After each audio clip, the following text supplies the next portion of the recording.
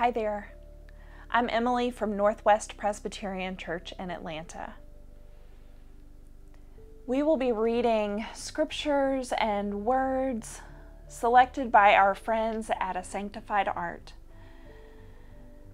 For they wrote this Lenten series called Words for the Wilderness. This journey that we are on, it feels much like the wilderness. We don't really know what's next.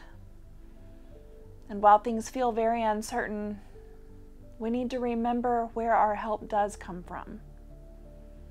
So today's passage comes from Psalm 121, verses 1 and 2.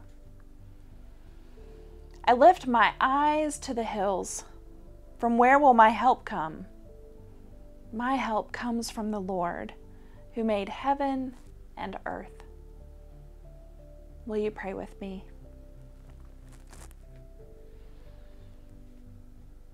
Creator God, you are with me in the valley and on the mountaintop. When we are stuck at the bottom, give us the strength to look up. Give us the strength to look for you.